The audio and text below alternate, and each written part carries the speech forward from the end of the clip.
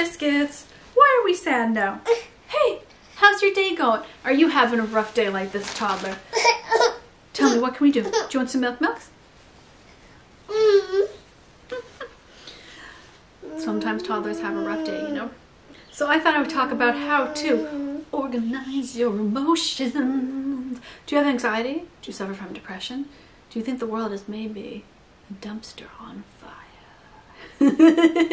All of those are normal feelings, but I think as there was some blurring in there, just so you know. I think as a mom, it's really easy to get bogged down in negative feelings because you're dealing with needy children all day who are literally just pulling at you all day and then emotionally are pulling at you all day. Yes, yes, I love you, Strudel.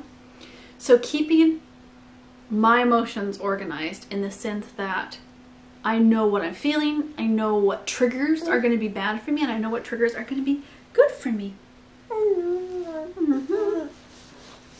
Yeah. Number one on that is knowing when you're going to be touched out.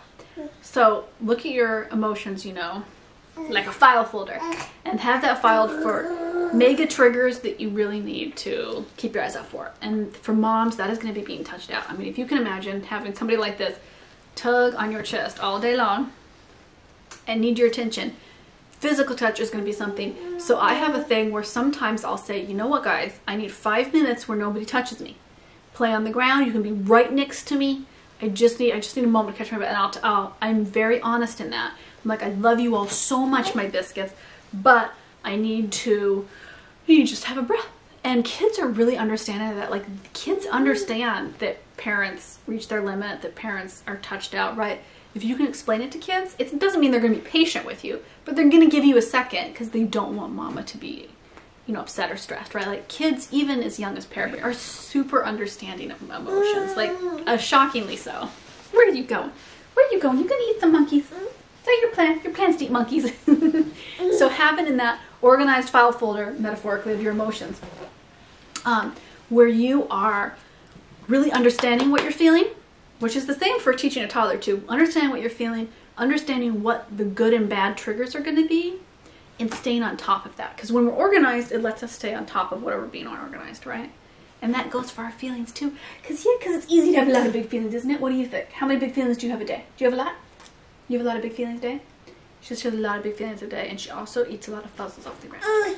Mommy's constantly taking fuzzles out of your mouth. Oh, you're going to take the pillow? Don't take the pillow. I like the pillow. It's got little tassels on it.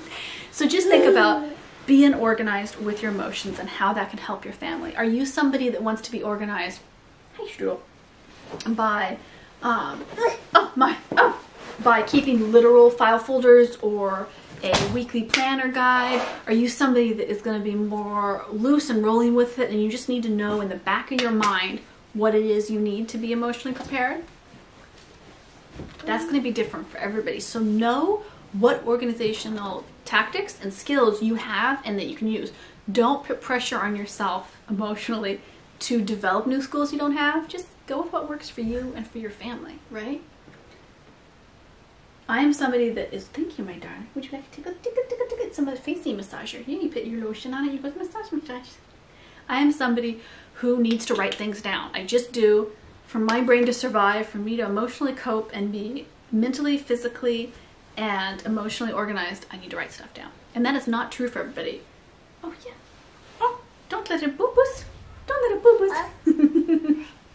So find your skill set, know it. Don't try to develop a new one. Mama, you are busy. Daddy, you are busy. You go with the skills you have already and use them to organize those emotions so that you know how to process your feelings, how to lessen triggers, and how to be happy. Because that's the goal, right? That's something I talk about so much on here, is being happy. Yes, being happy. Sometimes your happiness is going to come by throwing all the pillows off of your mama's sofa. And that's going to be your joy. Like, maybe that's where your happy bliss lies. But when you're organized, you know where your happy bliss lies. And you can find all the pillows to toss. Okay, biscuits. I was going to make this into a longer video, but I don't think that's going to happen. Because there's a wild, crazy toddler in my life. Yes, I really love her, but I'm gonna have to eat her. Roast her up and nibble her. Barbecue and cheesecake her. That's what I'm whoops. That's what I'm gonna do. I love you, Strawberry Poodle. Okay, my biscuits. I will see you in the next video. Hope you enjoyed this little short mini video. And that it inspires you to go out there and get your emotions organized in a way that works for you to make your life happier. Hi, Strudel. Hi, I love you. I love you, Strawberry Poodle. Okay, I will see you over on my Homewrecker channel. I'll see you over on Instagram, of course. Don't forget, like and subscribe, because that's all you buy me. Thank you. It's always a good thing, so that you can see all my next videos. Love y'all, biscuits.